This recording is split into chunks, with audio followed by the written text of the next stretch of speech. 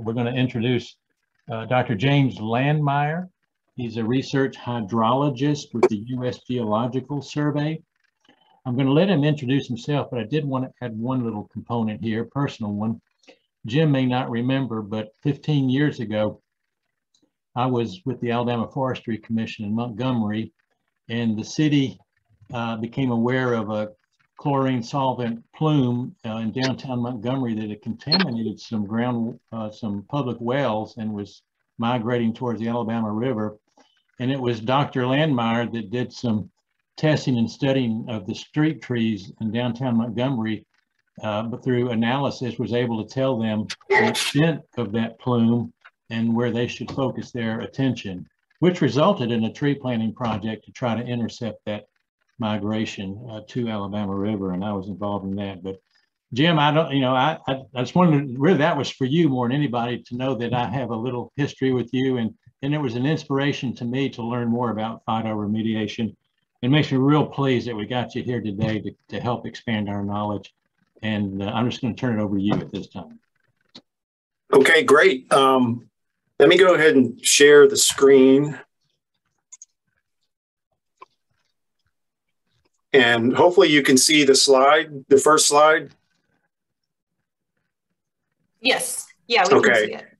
And, you know, I apologize right up front that you're going to have to think like you're listening to a podcast on the radio, because for whatever reason, I can't get my video to show up. And unfortunately, I don't look as young as I did in that picture that Neil just showed. So maybe that's a good thing. But, and the other thing too is I want to let Neil know that, in fact, the very thing he just mentioned, and this is without either you or myself talking about it ahead of time, that's really what I'm going to use as an example of, you know, when I thought about how could I put my research into focus and context for, you know, people whose living is looking at urban forest, the best thing to do is to use my example that's near and dear to me is the urban forest at Montgomery. So thanks for the touch in on essentially what I'm going to explain to you guys today is how urban trees that we walk by every day, and maybe because of familiarity, we don't realize, or we need to realize the entirety of what they can do. So indeed, I went back and have updated the work that we did that Neil mentioned at the beginning. So let's just jump into it. All right, so the first thing I also want to mention to you is, you know, a lot of times people think, you know, the USGS, they just do maps, right? You know, what's this guy doing talking to us about trees and, you know, urban trees to begin with? So I'm going to just give you a little bit of an overview on what the USGS is and why we can deal with things like trees and why we can work at contaminated sites.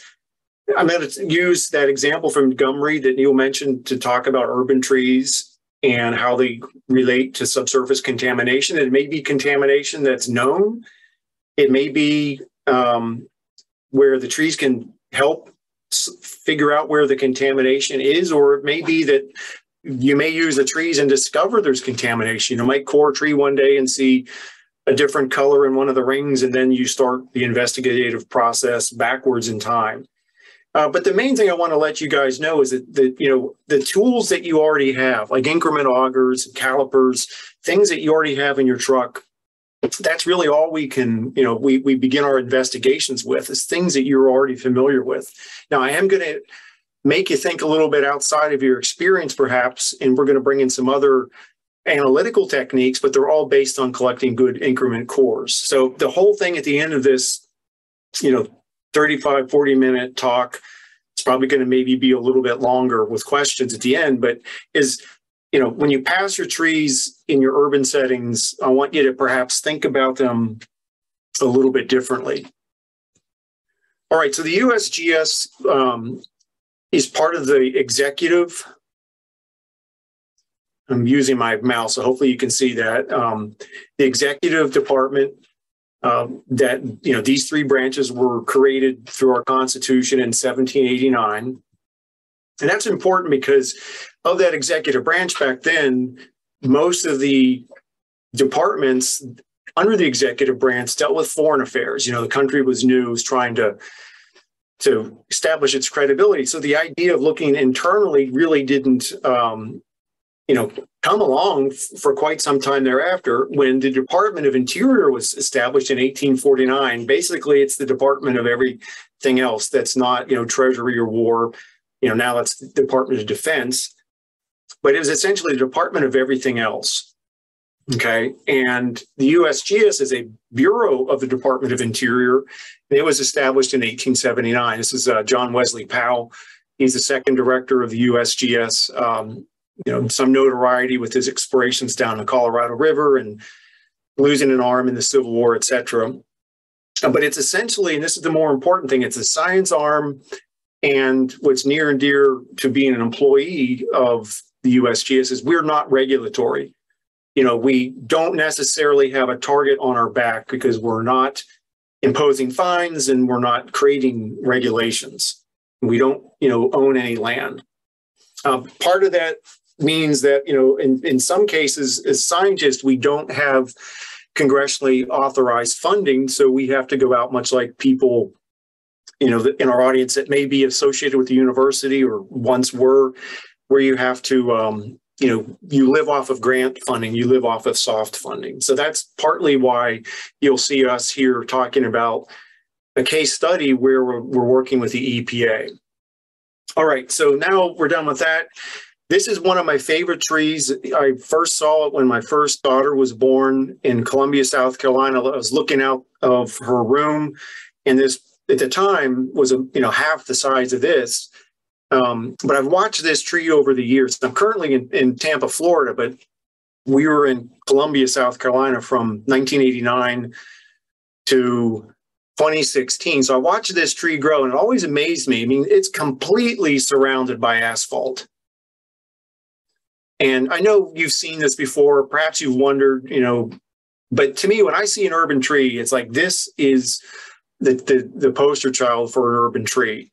And the only way this tree is surviving, because there's not root, there's no artificial irrigation, you don't see runoff sloping to this tree, is that the plant has to be interacting, obviously with the subsurface, but more to the point with the water table. Okay. And to take that into sort of schematic form, this is things that you guys know already, is that, you know, trees, you know, provide shade and visual aesthetics, but they also are these factories, much, you know, chemical factories that do all these interesting things that, you know, most laymen know about, photosynthesis, you know, et cetera. What I want us to think about more so is how that same tree with its wonderful chemical processes can also do things with what we call phytomechanisms or phytoremediation mechanisms. And that means you can have bacteria and mycorrhizae in the root zone, from the soil surface down through the capillary fringe to the water table, where any sort of contaminants or threats to the plant, you're getting rhizospheric degradation. You're getting sequestration into the root mass, where perhaps there's no translocation into the sap flow and transpiration stream. Some plants can actually accumulate things like, you know, inorganics and metals. So they take them up out of the soil, but they do concentrate them in their tissue. And you can also have things, as I'll show later, specific examples of, is where nasty contaminants in the soil zone, either as dissolved phase or as gases, can be taken up by the plant through the transpiration stream and be actually degraded in the plant before they even leave. And some are just simply transpired out wholesale. So there's really no loss of contaminant. It's just simply a phase transfer from the soil to the air, which in some cases is much better, because in the soil, you know, you have low R oxygen, you don't have UV radiation, and the half-lives of many contaminants are, you know, years. Up here in the sunlight and oxygen, you can have the half-life shortened greatly. And again, Neil, thank you for the lead off. This is going to be a case study to try to show you the usefulness of our urban trees to help figure out contamination, and perhaps do some remediation. This is a case study that we worked with with the EPA. It was a former national priority or pollutant list site. It was never a Superfund site. In fact, it has been delisted. So it no longer is. The EPA transferred the authority back to the city and the state. But the most important thing, regardless of the politics, et cetera, is, here's a shot of me standing in the middle of the road looking up towards the Capitol. And it's lined with these beautiful trees, ginkgos, live oaks, crepe myrtles, et cetera, magnolias. In every block has these beautiful trees. In fact, all around the city, you see signs saying that indeed this is a tree city.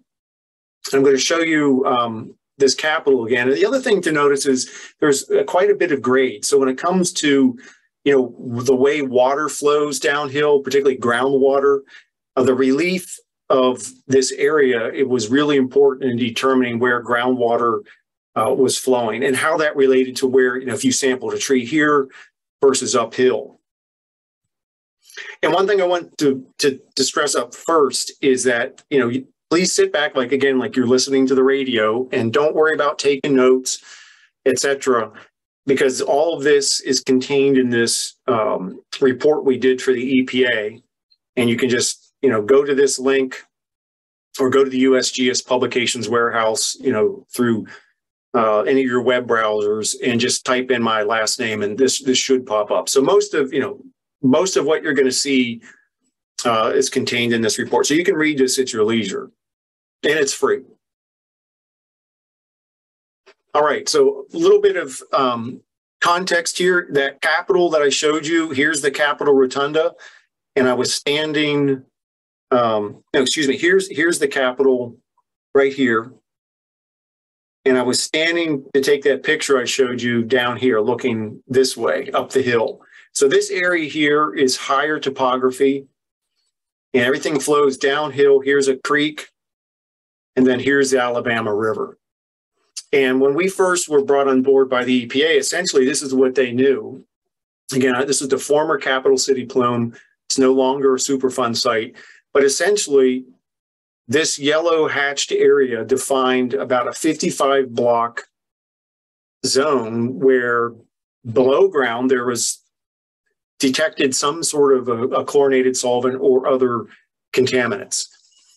Now, this is not the exact plume, that's why it's hatchered, but this is sort of, where the zone of concern was. And a lot of this was, known and delineated by concentrations of things like TCE and PCE and groundwater wells. And I'll show you a picture of where those wells were. So the EPA came to us and said they really didn't know about a source of contamination.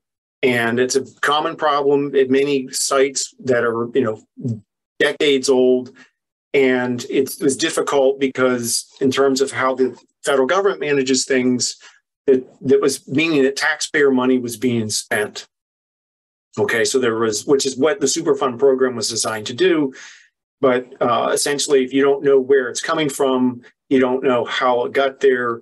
So there's really no way for the EPA to get cost recovery. Again, USGS, we don't deal with that. We're just providing the science. All right, so as I said, here is what we decided to approach answering the EPA's question. And they had that question back in 1993, and basically they still had the same thing when they came to us in early 2008. So the Capitol is up here. We've gotten rid of all the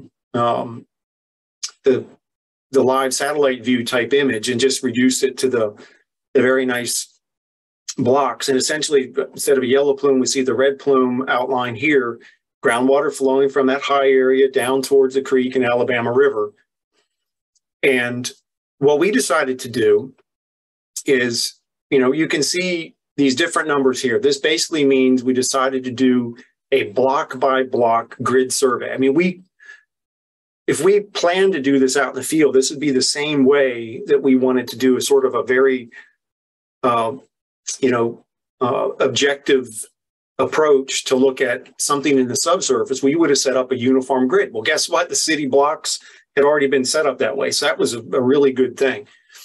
And what we wanted to do is go block by block, working from the local groundwater discharge areas, which are these two surface water features, and just simply go up through these blocks and collect as many tree cores as we could.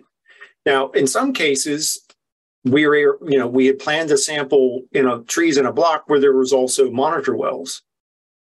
Okay, so we were able to compare technically or theoretically tree core concentrations with the same kind of compound that was measured in a monitoring well.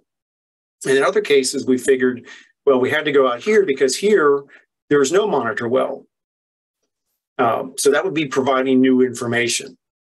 And you can even see how the wells are not distributed in a uniform manner, because at the time that this investigation was begun, this was the presumed source.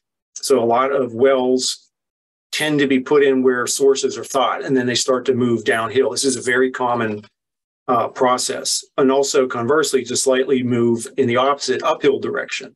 Keep in mind, groundwater is flowing downhill.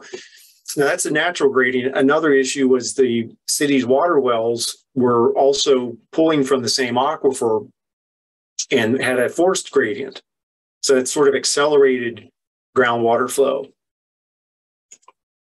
So the basic concept, is to go up to we know trees are interacting with groundwater. We know that trees are interacting with a capillary fringe.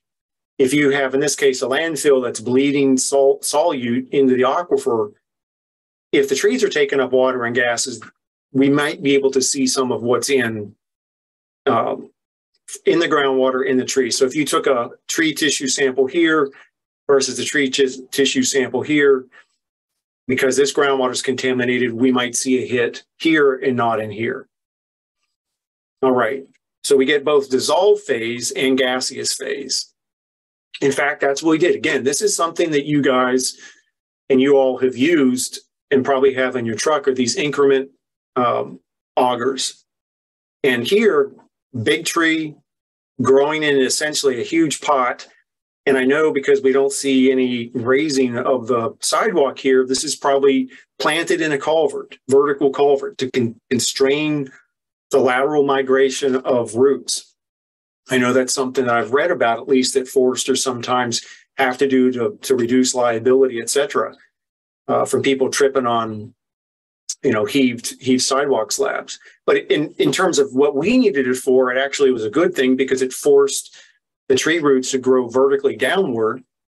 And in some parts of the site down near the creek, the water table was, 10, 15 feet below land surface, but up near the Capitol, it was more like 30 feet.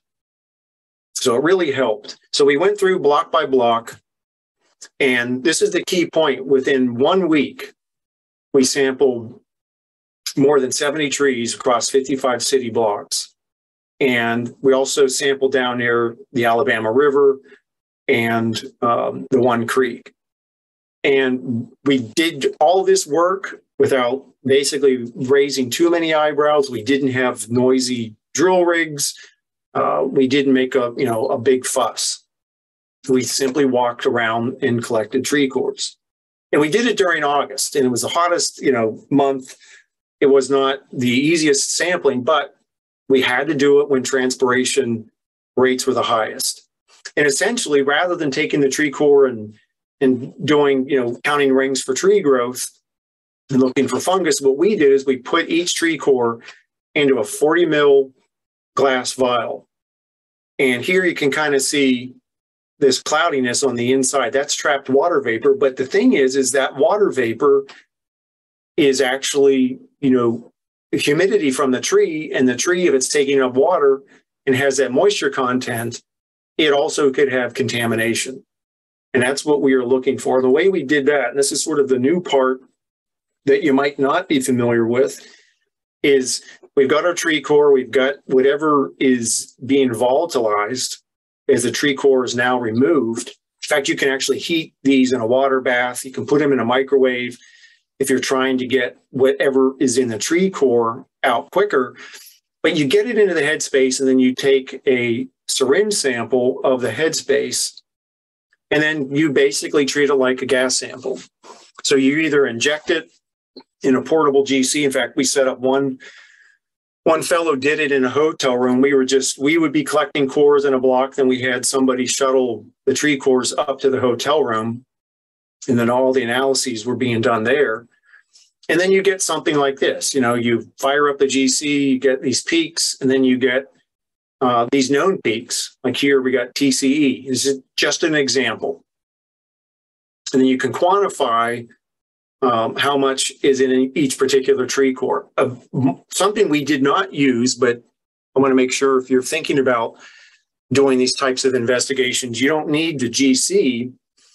You can buy something called a color tech analyzer, and you can, instead of just getting soil gas or getting, room, vapor intrusion type samples, you basically take your tree core vial, use your syringe, and rather than a GC sucking the air out, you use a hand pump.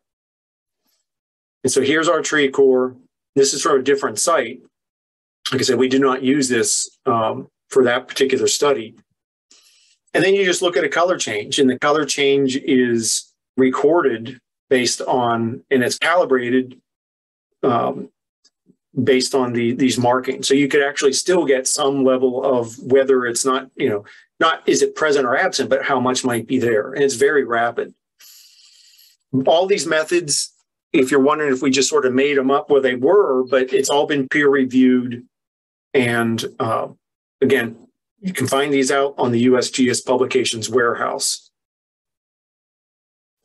All right, so getting back to our city, we wanted to go, and we did go block by block, starting down here. We took some, actually the first 2 trees we cored were along the Alabama River. We did a bunch along Cypress Creek. We also had some acid diffusion bag samplers placed in the bottom of the stream for another study.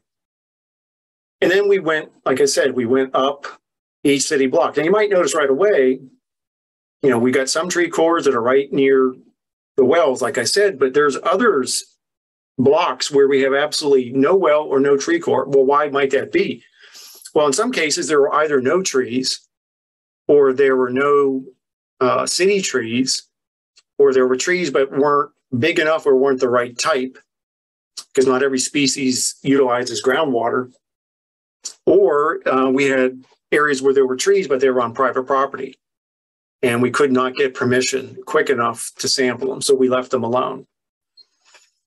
So yeah, there were a lot of areas where we couldn't get trees for those reasons, which was disappointing because in some cases there were no wells. Other cases we had trees where there were no wells, so we were able to increase the site characterization.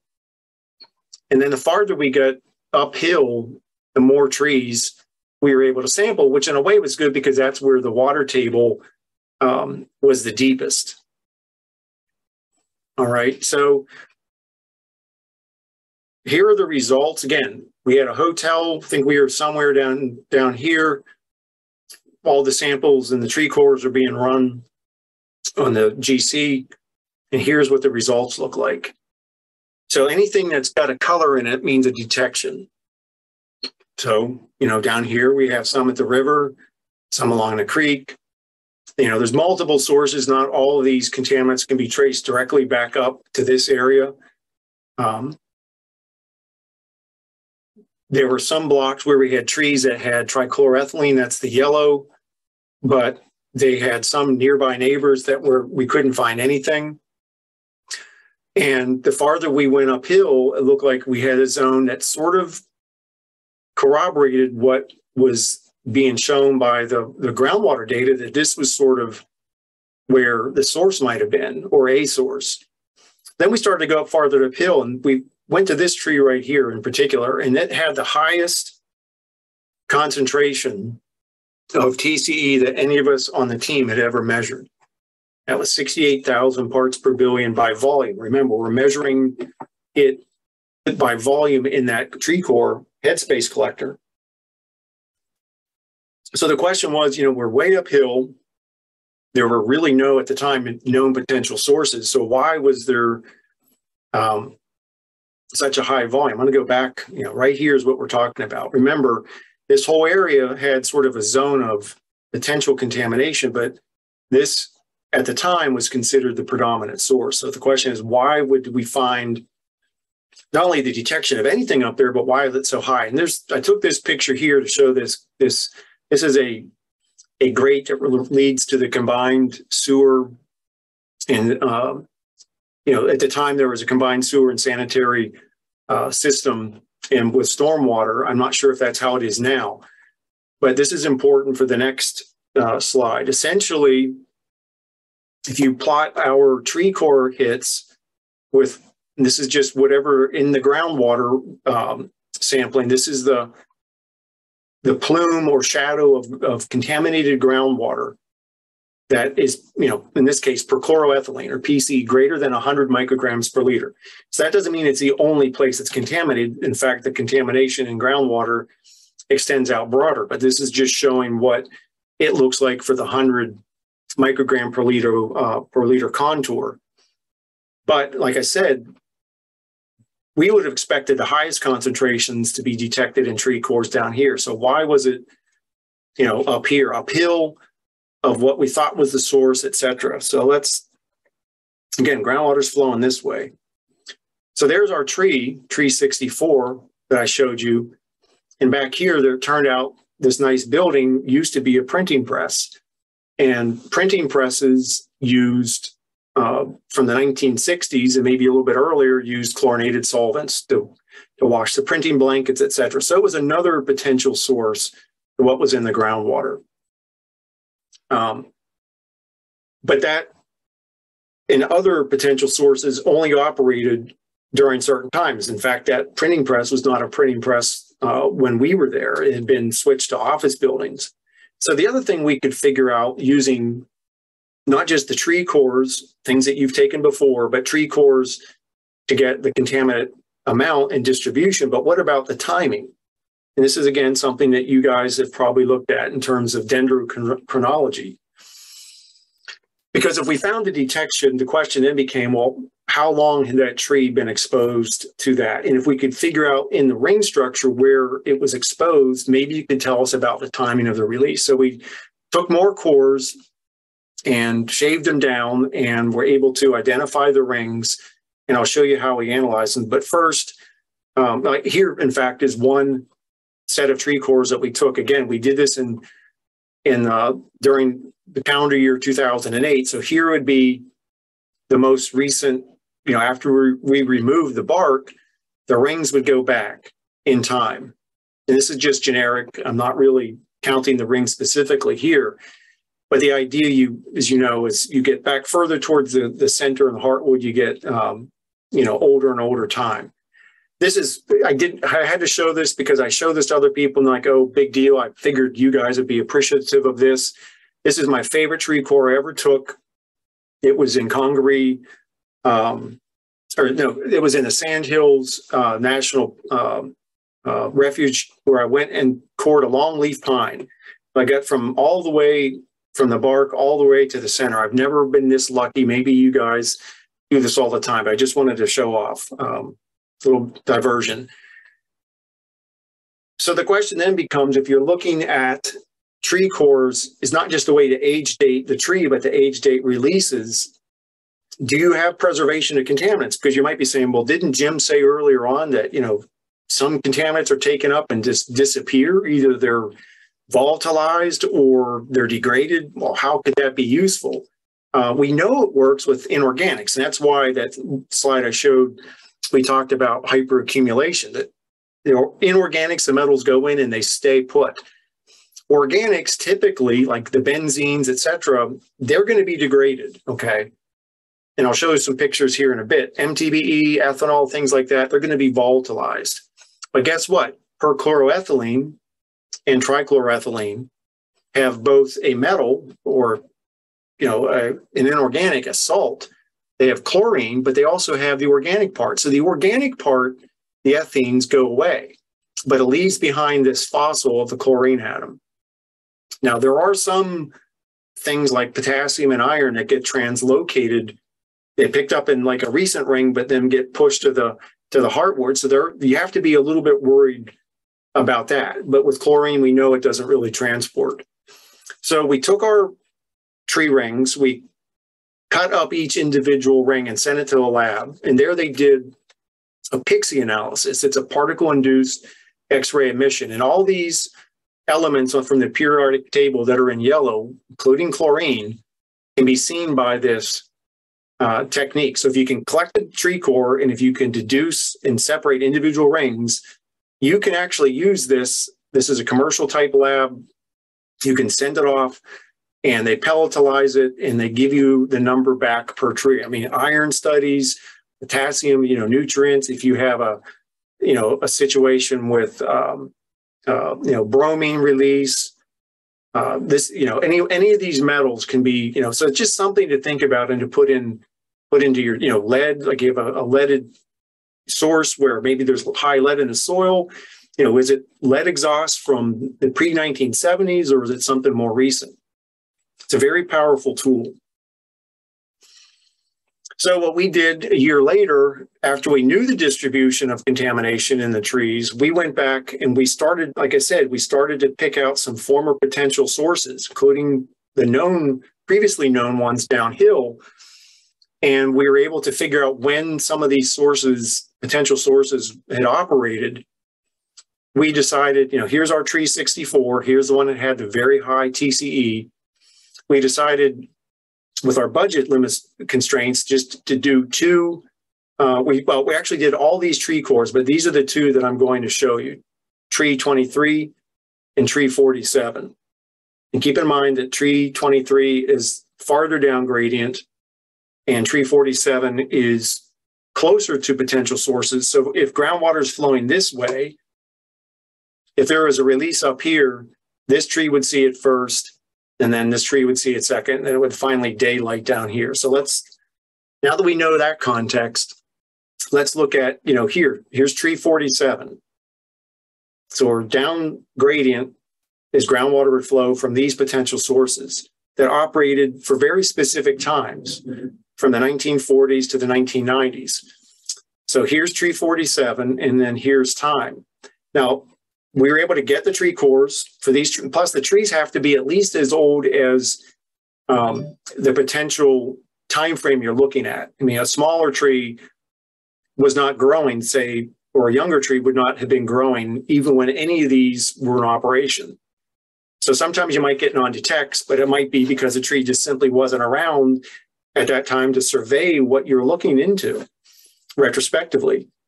But these trees here indeed were old enough and big enough to have been around when these particular, either when they were in full operation or directly they were growing after perhaps there had been some history of releases. And with these compounds, PCE and TCE, that are producing the chlorine that we're looking for in the rings, they weren't really widely used until the 50s and 60s. So really didn't have to go back much farther than that. But the take-home message from here is these two trees are showing that around the time that we have activities up here, up gradient of where groundwater would have moved water past these tree roots, we see a peak in chloride concentration. So we see an accumulation. Again, these are different tree rings. So for this particular year, around the late 1960s, we see the highest peak. And then the tree rings that are getting younger have less and less chloride. Now, down gradient, not only do we have more time, but we also have other sources. We can see the same sort of thing with the peak. It's a little bit delayed because if there was a slug of contamination, it would hit this one earlier and then this one second. But we also have potential other sources contributing. So the chlorine or chloride concentrations is higher by almost 2. So a very interesting way to take a look at tree rings and actually not just telling us the age of the tree, but if we know what's in each ring and it's not translocated, it can give us the timing of a release. All right, so going back to our urban tree, this is my favorite picture, is we know now that, you know, trees are great, provide shade, provide value, provide all the sequestration and oxygenation, but now you know they can also be used to detect contamination. It can help with the timing of a release. And what about remediation? So I've got about 10 or so picture slides to show you before we wrap up, and then I'll explain some options that you can use to learn more about this last particular aspect of remediation. Because you might be thinking, again, if these trees are taking up contamination and they're doing it over multiple decades, if the source of the contamination has been cut off, shouldn't over time, as long as the trees are good and there's enough of them, shouldn't they be able to clean and remediate that contaminated aquifer? And the short answer, it depends, and it's site specific, but it can be done. And this goes back to what I showed you earlier. We have all these different mechanisms. In fact, the one thing now I'm going to show you is more of a schematic, is if you have the TCEs and the chlorinated solvents, again, the organic backbone with the chlorine substitutions, if you have TCE in an aquifer and it's sitting there, the roots in the capillary zone can interact with that dissolved phase TCE and translocate it from the roots to the shoots. Same thing with the gaseous form. You have vapors coming off of this plume. TCE can also go into from the shoots to the roots.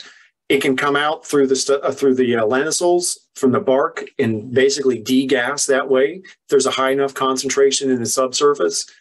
But typically what's happened is TCE and things like PCE get taken up, translocated, and then through phase 1 and phase 2 reaction can actually be oxidized in the tree tissue. So what was picked up as TCE now becomes an acetic acid. Okay, it's not regulated. So that's a true remediation. Gasoline compounds like BTEC, same thing. Trees can take up BTECs both in its dissolved and gaseous phase. They can emit them as a gas out to leaves and a bark, but they also can oxidize them directly to CO2 in the tissues.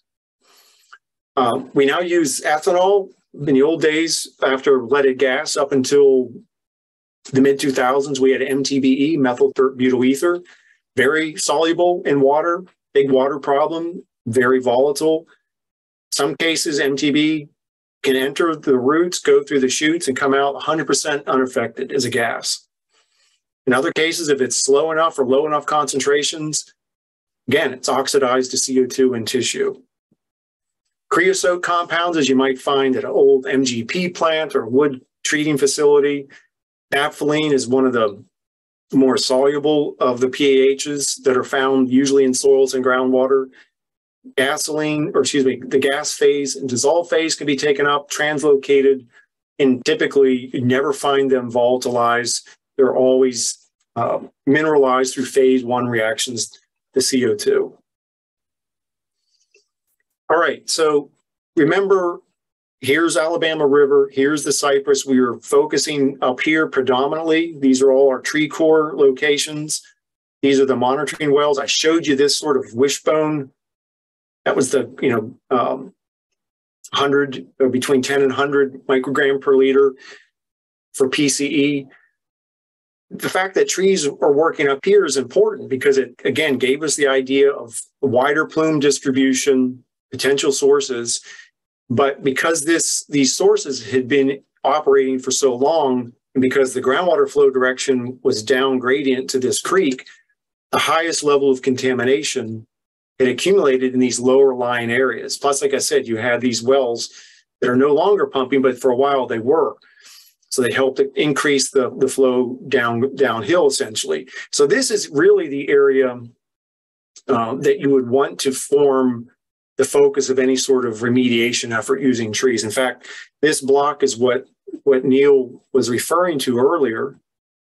And indeed, the city and I think some of the urban forester folks took a parking lot where there were very few trees and regraded it.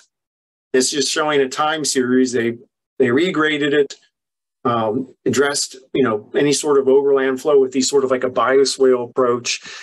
And this is just 2 years after the planting was done. We did not have a direct involvement in this planting, but we watched it evolve. And it was something that was very, you know, at the time we did have a little bit of involvement, because we can see here that there was this, you know, beautification environmental improvement sign with our name and EPA's, and, you know, it looked quite nice. And I'll show you a picture here, a more recent picture. And just, you know, right before COVID hit, very, very beautiful stand of trees, ready for sampling, ready for, you know, active remediation was going on. But at the time, there was the inability to collect samples to document this free tree remediation. And here's an overview of what essentially this parking lot became, which not only was a great place to park your car, but was a potential phytoremediation site. Well, we went there, and this is an EPA fellow. It's not a homeless guy. But we went there in November of 2020 to check it out as a potential candidate for some future work. And this is what we found. It had been sort of, you know, some storms that had come through, and it was, you know, trees were lying on the ground, and it was overgrown. And, you know, a lot of times this happens at most sites that are out in the middle of nowhere where it's hard to get to. But in this case, it was right there, you know, in town. I think the fact that the storm had come through and there was other potential uses for the land probably led to it being neglected. That pretty sign sort of had some more fading on it over the years. Here's the trees in the background. I mean, they were, you know, planted in 2010. So 10 years later, these were, you know, 60 feet tall. That's for sure they were interacting with the groundwater, particularly where the groundwater here was less than 15 feet to water. And I just found out a couple of weeks ago that now all the trees have been cut down and it's being, you know, used for something else. So I can't report a story about that. I can just say that, you know, you don't have to plant a phytoremediation stand that's huge out in the middle of nowhere. You can, as urban foresters, use trees to not only beautify, but also to detect and to remediate. In fact, what I don't want to leave you without first sharing you this. This is a plug. It's not a shameless plug, because we, the USGS and myself, we don't get any funding from this. It's published entirely by Springer, so we don't get any royalties. But this book here is, I think, the only book that I know that's available that has, you know, essentially all these things linked into in one place. You can go online, you can download chapters, etc. But it talks about historical foundation, hydraulic control. But what I wanted to point you to, the contaminant remediation. A lot of the figures I showed are from this book. There's multiple case studies of remediation. I wanted to just limit it to the Alabama site, so I didn't have to get into too many distinct details. But this is a place where you can go if you're more interested in, and just, you know, just look around. I think there's even a place where it's, yeah, you can do a free preview. And I think that is the last slide. Yes. Okay. I am ready for questions.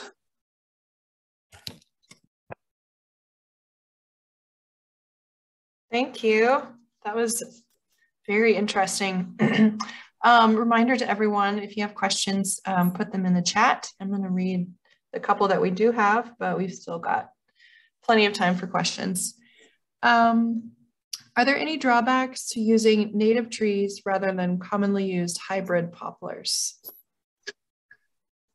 That's a great question. We typically suggest using hybrid poplars because they're sterile and they don't produce a threat to creating an invasive species because they can't reproduce.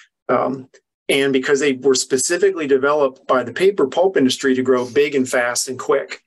And the fact that they use some of the highest rates of transpiration helps us meet the needs of, hydrologic control and contaminant remediation. Now, there's other plants out there.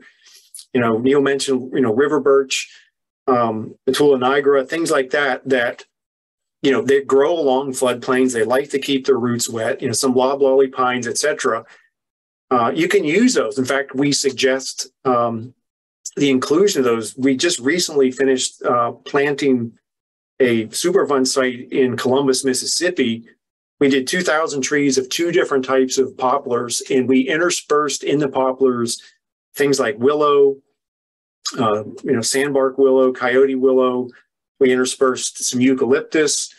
The EPA wanted to intersperse a couple other trees. I mean, they were looking at pecans and peaches.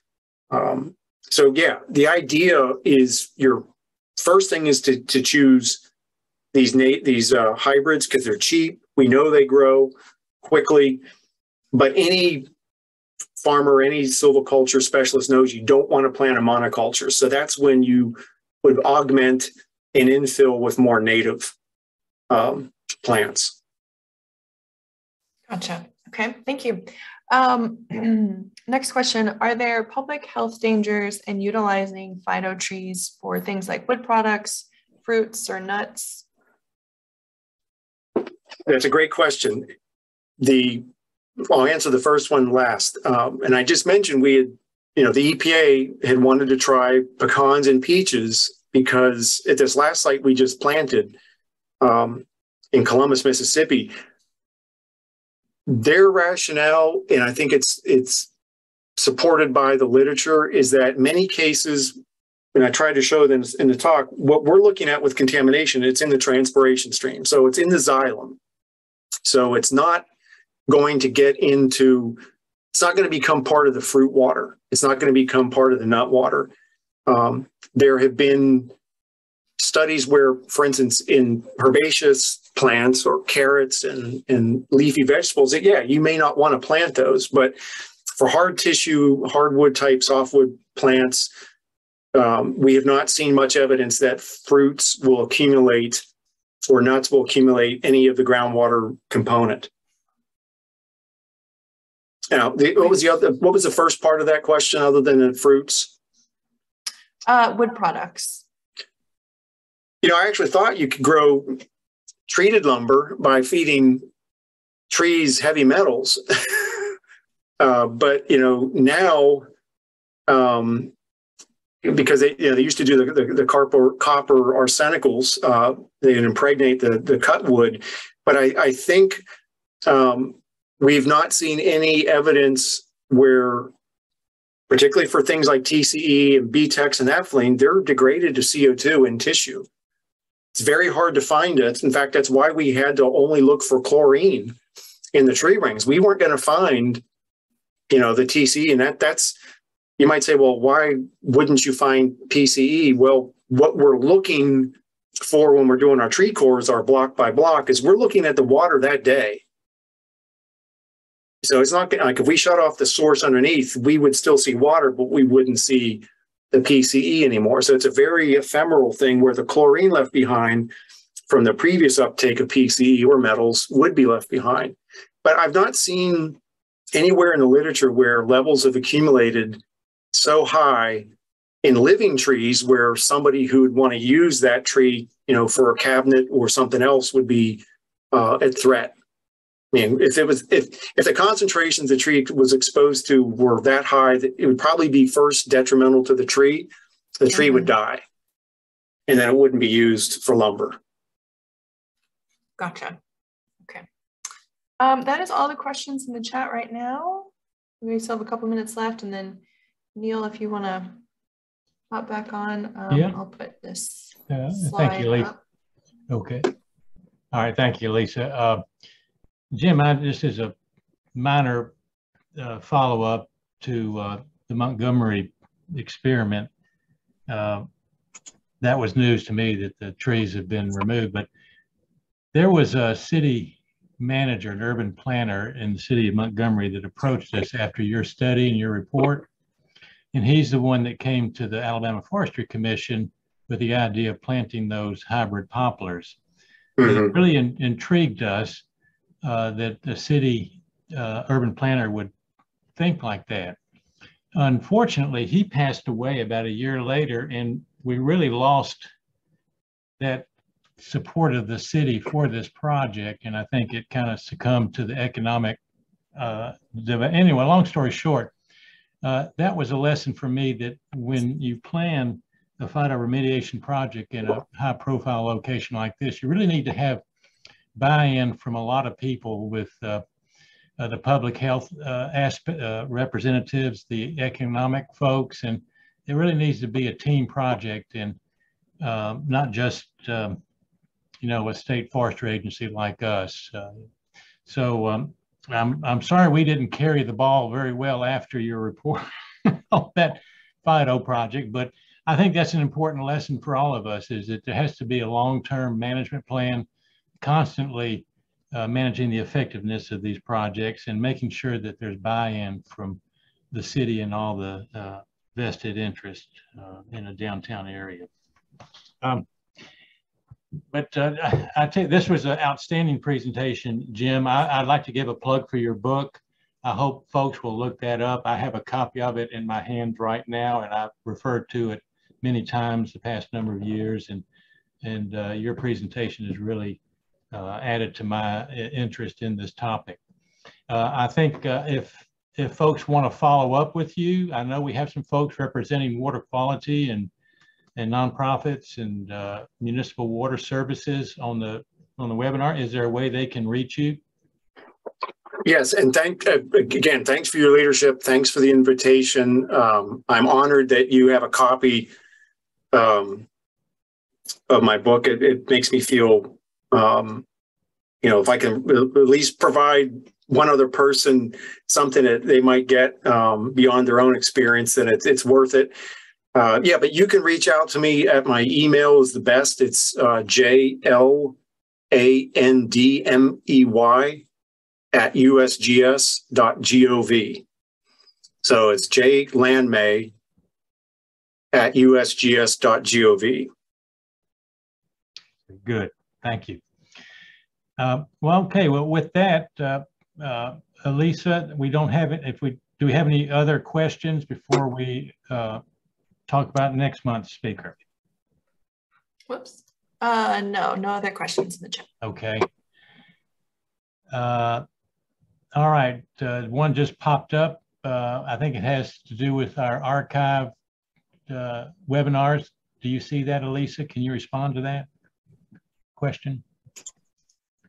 Yes, sorry, I'm having technical difficulties. Yes, I will respond to that. And for anyone else wondering, this will be uploaded to our website probably later this afternoon, if not sometime tomorrow at the latest. And I will put that link in the chat here. Okay, super.